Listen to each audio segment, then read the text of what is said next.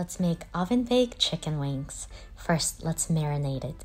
We're gonna use ketchup, lots of garlic, mayo, sriracha sauce, salt, and pepper to taste. Give it a good mix.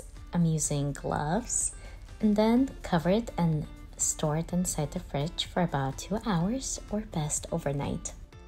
Next, we're gonna bake it at 350 degrees for about 40 minutes or until the chicken wings are cooked through. And voila, you can garnish it with parsley and serve. I like to serve it with potatoes. Today I'm having cheesy potatoes and arugula. Thank you so much for watching. If you like recipes like this, please subscribe to my channel and give this video a like. Thank you so much. See you next time.